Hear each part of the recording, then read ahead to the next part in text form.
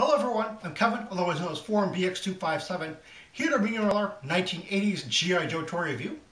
And today I'll be taking a look at the G.I. Joe's representative in the Navy SEALs, the Sea, Air, and Land Special Division, the 1983 Torpedo. Now, Torpedo makes his first appearance in the Marvel comic book run in issue 13, and makes his first cartoon appearance in the 5-part miniseries, the 1983 A Real American Hero, in the 3rd part. Interestingly enough, in the cartoon he's depicted as wearing a dark blue, an all dark blue scuba suit with a white hood, whereas the toy, and obviously the comic book representation as well, has his rather distinctive black with gray trim scuba suit.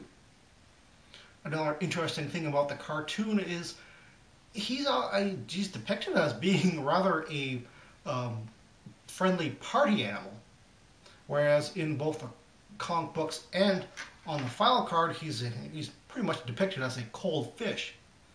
A rather bad pun, shame on you, Mr. Larry Hama.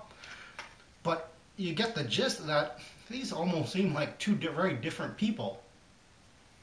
Torpedo comes in a very eye-catching two-tone scuba suit, which is very reminiscent of a sporty or commercial outfit. But because of the subdued colors, it fits in very well with the military theme. Torpedo comes with a harpoon rifle,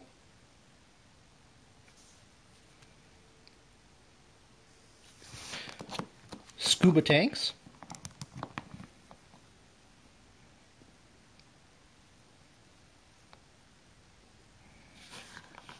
and swim fins.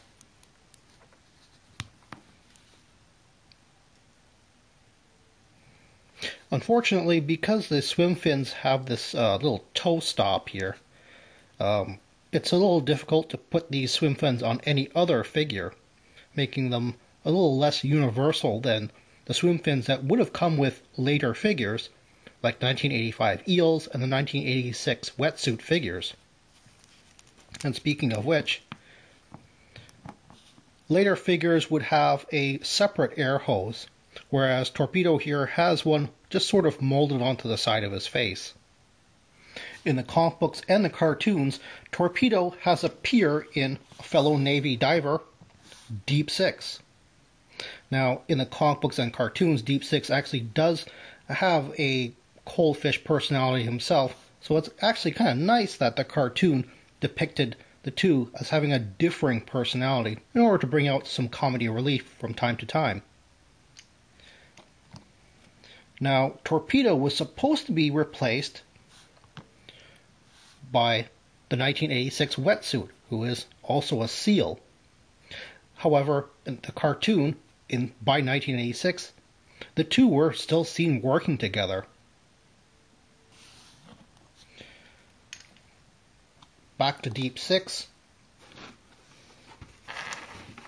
As you can see, the shark box actually depicts Torpedo here being attached to the bottom of the shark. And in fact, you can place him on there rather easily, and he becomes his namesake, a living torpedo.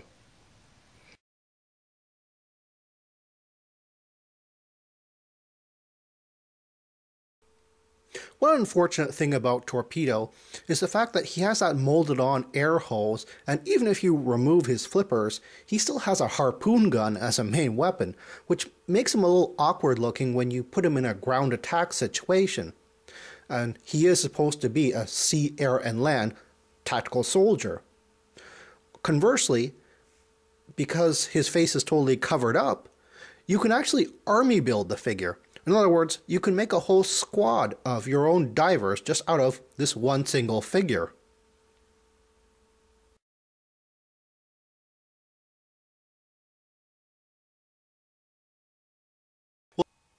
Well, that's all the time I have right now.